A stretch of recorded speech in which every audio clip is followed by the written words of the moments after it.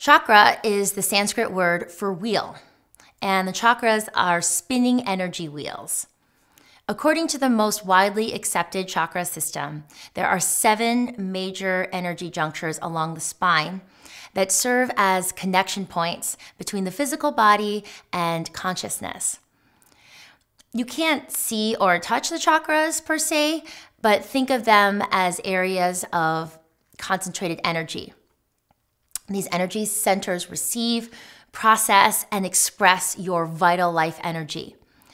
So if there is a deficiency or an excess of energy in your body, it can create a dissonance or a blockage of energy flow in one or any of the chakras, and physical, emotional, spiritual, or mental imbalances can occur.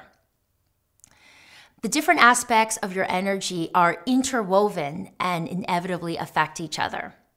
Emotional or mental imbalances can create physical imbalances, and so on.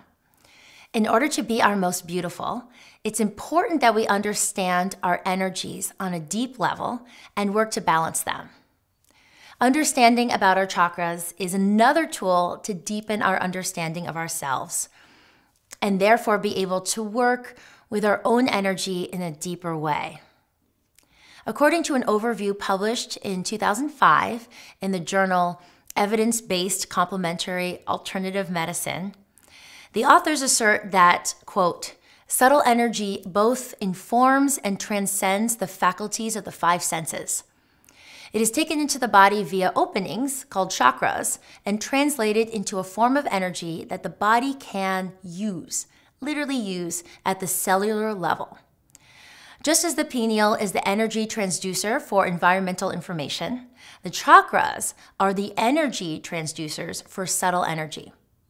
Subtle energy is a healing energy that anyone can learn to perceive and utilize. It is a crucial but often missing component in healthcare.